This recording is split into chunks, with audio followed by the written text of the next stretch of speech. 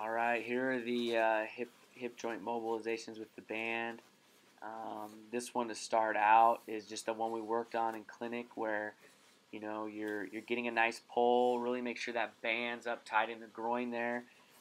You can then just kind of lean back, and as you come up out of that, you'll feel that pull or um, that distraction from the band.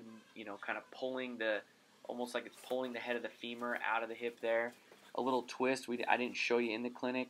Take the knee and kind of bring it in like so. Yep.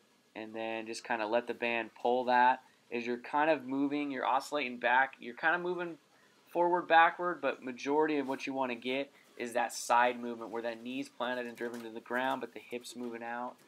This one right here we didn't go over, but again, it's similar to when you're in that tall kneel or that half kneel position where you're squeezing the glute and you're really getting that hip to kind of pop forward.